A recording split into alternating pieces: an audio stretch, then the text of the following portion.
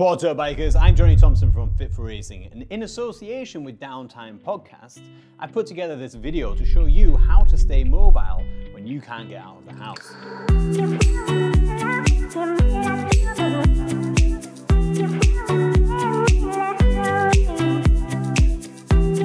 So Chris from Downtime Podcast asked me about how to increase your performance when you're stuck at home. And one of those things, this thing, is mobility. All of the rest of them that we spoke about are worth checking out.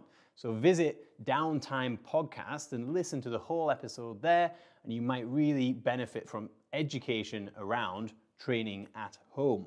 But for now, we're going to go through lots of mobility techniques so you can integrate that while you have time on your hands, while you're traveling, or while you don't have access to a gym. So first of all, we're going to take a look at ankles.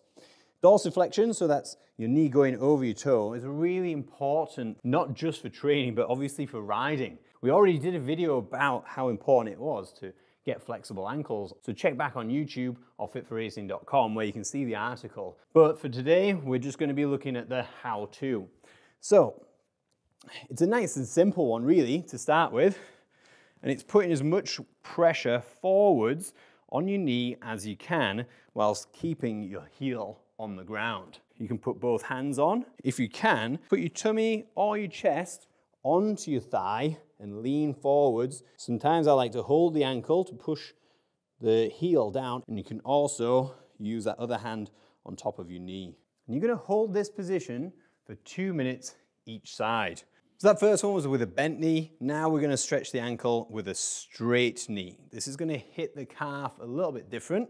Find something to wedge under the ball of your foot, keep your heel down still, and then push your knee back to straighten your leg, and then apply pressure downwards. You can even put a forward inclination on your torso to get more of a stretch. Once you've done both ankles, you should be better at holding a squat position here, which is going to be the next position for opening hips. So what we want to do is put elbows into knees and then just rotate from side to side. Just do this for about 30 seconds before moving on. It might be difficult if you've never got into this stretch before. So what you do is put your front foot on its outside and then walk your hands down until your shin hits the ground, and then pop that back leg out as far as you can, and then that might be enough for you. And what you can do then is put elbows down onto the ground or change position, and you'll feel a different pull in different areas. So it might go up into your lower back, it might be into the front, into your groin, but wherever it's tight, spend more time. Once you've done that both sides, this is called the 90-90 position. This back leg is at 90 degrees, front leg is in the position that you were at just a second ago, and then you're going to look over your back leg and then lean into it. Then we're going to go on all fours. Let's have a look this way. How's that? You're going to spread your knees as far as you can with the inside of your feet on the ground. And then you're just going to allow your hips to drop and feel the stretch. Again, you can hold that for 2 minutes. So that's hips opened and manipulated. Now we're going to look at the muscles that are large that support those hips and drive some power. Quads and hip flexors, the muscles on the front of your legs and onto the inside, so adductors as well, these are all going to be responsible for lower back pain, particularly if you get that pain whilst riding and pulling against the handlebars. It may well be that you sit down a lot all day and these become tight, and they contribute to a bad position of your pelvis and therefore pull you out of position, and your lower back takes the brunt of it and tightens up for safety. So if this is the first time you stretch your quads or you're just getting back into it, then I suggest you do this first. Hold the laces of your back foot, brace your middle, clench your butt at the back, and pull forwards. So see how you feel on that before moving on to a more extreme stretch. In principle, the same position, but you get a little bit more weight forwards because of gravity and your body. So you're going to grab your back foot, and then from here, bracing your middle so you're not overextending your spine, bring your heel to your bum as far as you can. You'll feel that stretch. And then to intensify that stretch, clench your butt and subtly just opening the front hip there. If you've got no time, you're about to go riding, then you can do that same stretch standing up. So spend 30 seconds each side 2 or 3 times. So just before riding, it's important that you're not doing these lengthening stretches.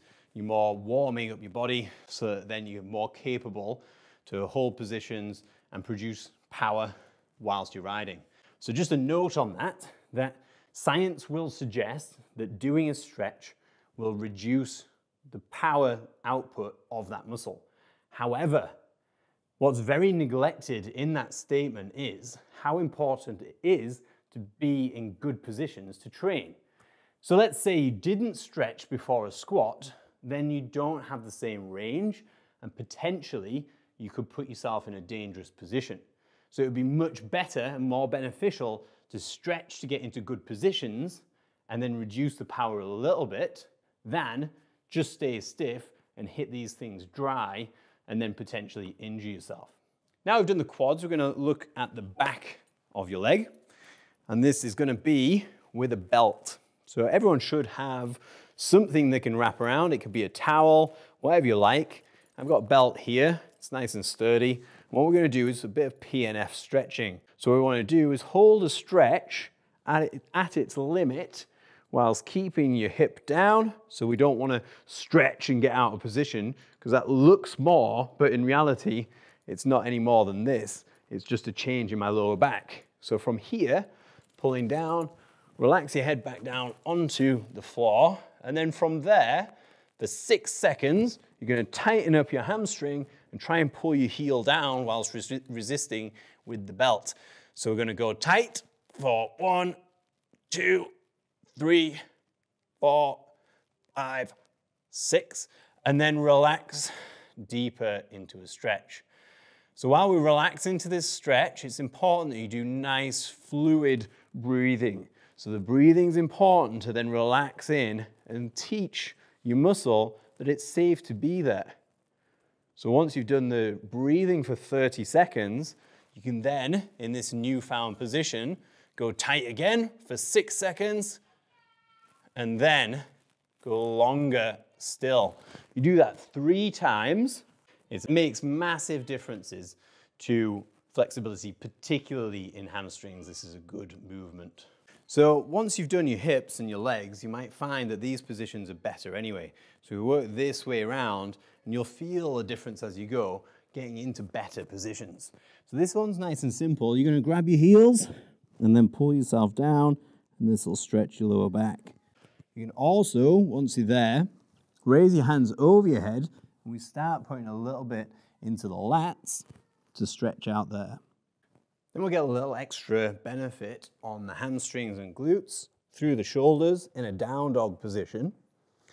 This is good on its own, but what we really want here is this cobra position.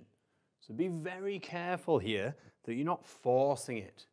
So it might put pressure on an extended spine and you might feel a nipping in there. So if that's the case, lie flat on the ground with your hands down and just raise up, keeping your lower rib on the ground. Try not to come up from your hips as well. And then you try and raise to this position here. A nice controlled breathing will help your body relax into that position. So that's round the midline done. And then we're going to work up into those funky shoulders. So what we're going to do is start on the back just by opening that scapula. So shoulder blade at the back, you're going to cross your hand over your chest. And then from there, relaxing your shoulder as much as you can. So it's important that in these positions, you relax into it and you don't fight it. So you're not absolutely ripping it. That's not going to do you any good. It's not a Van Damme movie. What we're trying to do is gently manipulate into end range. So that means as far as it'll go, each of your limbs. So then your body gets used to being in those positions and each time you make a little bit more progress towards it. Not strapping yourself between palm trees and ripping yourself in half one time and thereafter you can do the splits. But once you've done that, we're going to work down into the lats. So we had a little sample before when we're in this double-handed position, but this time we're gonna go single-handed. So what we're gonna do is a karate chop style hand position, and then we can push the other arm through and then really drop down, and you'll feel that in your lats. Lats and pec minor are really important to loosen up for that good position overhead. Once we've done a little of the lat, we can maybe put the arm in a better position to be able to reach down your back. So what you want to do here is with your other hand, grab your elbow and gently pull it down. So this will open the lats as well as the triceps, reaching down as far as you can, bracing your middle so you're not in an overextended position. So that's lats, triceps done. We also want the pec. So you can lie flat for this and reach an arm out and gently rotate. So you push your other arm into the ground and rotate through. What we want to do here is just keep that arm stretched straight out, so actively pushing away from you. This arm is rotating through your core or your torso to then apply pressure into your pec. You can do that in a door frame, and that works pretty well because you can control through the door frame and feel that stretch and go as far as you need to on it. Doing your front delts is also very important. So again, with your belt, a band, what you're going to do is put that behind you, over your back, then grab it, and then gently pull that up with your spare hand and just relax down into it. But if you want more of a stretch, you can tilt your head to the opposite side, and that'll be a good stretch up into the back of your neck.